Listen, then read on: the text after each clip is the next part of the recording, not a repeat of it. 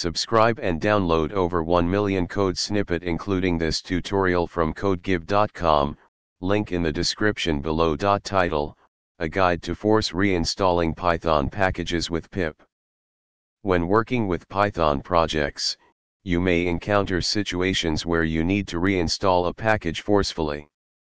This can be useful in resolving compatibility issues, updating to a specific version, or fixing a corrupted installation. In this tutorial, we'll explore how to force reinstall Python packages using the pip tool. Make sure you have Python and pip installed on your system. You can download Python from python.org and pip is usually included with Python installations starting from version 3.4.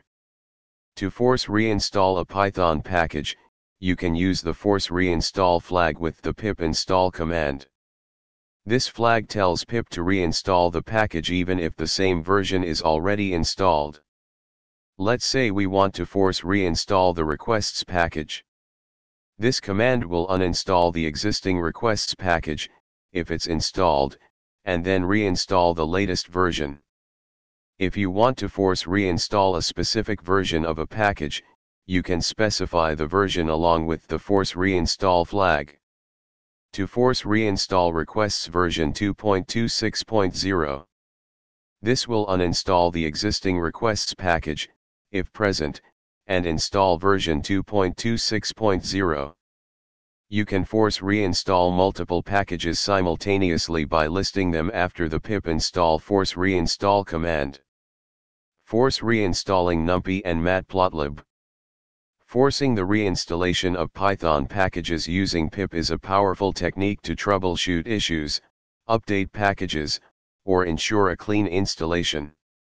Always be cautious when using the force reinstall flag, as it removes the existing version of the package, potentially affecting other dependencies.